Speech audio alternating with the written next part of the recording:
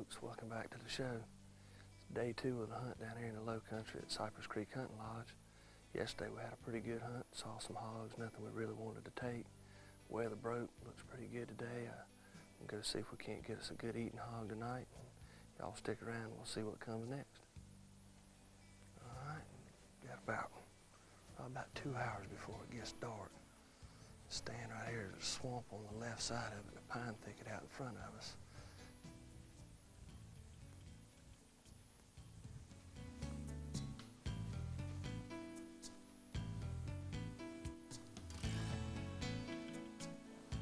Bub, as you can tell, right out in front of us, probably about 100 yards, we've got the bare spot and the food plots where all the bait's put out.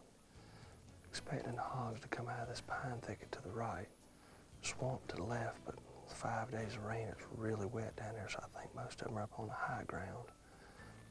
Pretty early this afternoon, got in here early to get settled in, hang out and see what goes on, but we should be seeing some hogs anytime now. Wind's a little bit against us, but it's blowing down towards the swamp, not directly down the food plot, so I think we'll be in fine shape. We'll just wait and see. Well, we've been sitting here about an hour now. As you can see, shade's gotten out over the food plot. Sun ought to start dropping down here in a little while. Got a couple of doves out there, but they're not going to make the 50-pound weight limit, so we can't shoot them. But it shouldn't be too awful much longer. The sun get down a little bit lower, the hogs ought to start moving, and they ought to start coming out there to get a little corn for dinner. We'll just wait a little while, and I think we'll be in good shape. Last night we had a really good setup. It was in a good spot off the side of that field. You know, the hogs came out not real early, but you know, plenty of shooting light. There's a couple of them in there shooter-size hogs, not the spotted-up hogs that you know we're wanting to take down here. But it was pretty neat watching them out there eating the corn, and you know, maybe this afternoon, actually just heard another shot just as we were speaking just a second ago, so I think we might be in good shape this afternoon, but we might be in better shape today than we were last night. You know, Bub, these wild hogs, you can get anything out of them pork-wise that you can buy at the grocery store.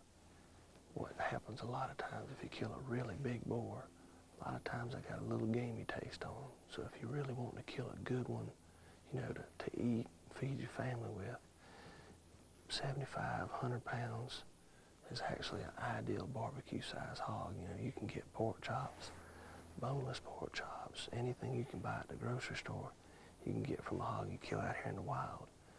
But, you know, you kill one of those really big, ugly boars, sometimes they got a little bit of a gamey taste to it. I don't know what gamey taste means, but they don't taste like the regular pork does.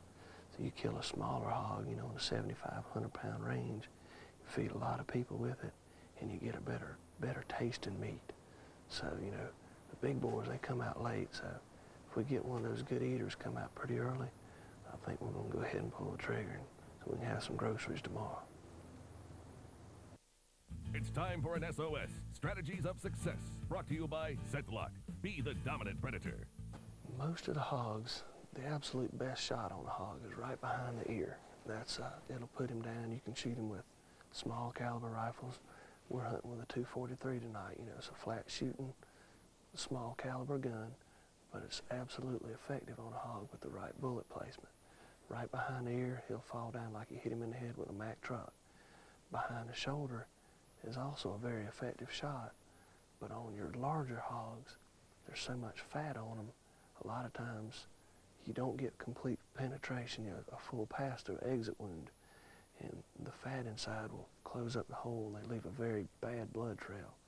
So the neck behind the ear shot anywhere in the general neck region, but behind the ear will put him down right where he stands. He might kick a little bit, but there's no trailing involved.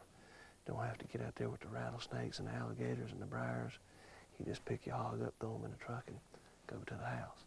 SOS, Strategies of Success, are brought to you by ScentLock. Be the dominant predator. All right, folks, what we got right here, the hog straight facing us is a good representation of a spotted-up feral sow.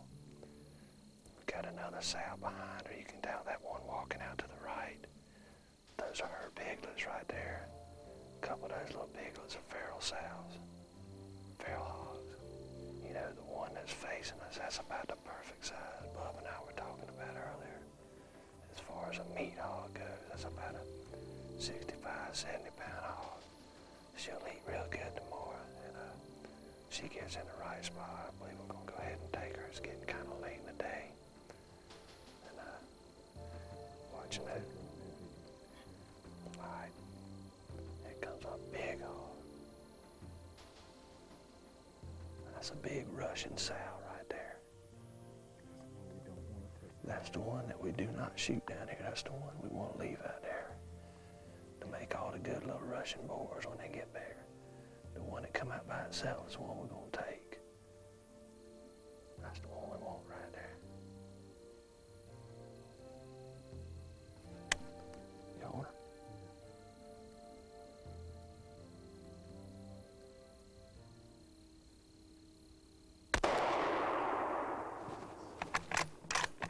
I ain't missed it. Son of a... I don't know about your rifle, buddy. Either I missed or your gun, though. I don't think she looked like she was hit. She come right out here in front of us. I know one thing we're gonna find out tomorrow. We're gonna take it to the range and find out. We still got a little time. Maybe they'll come back out.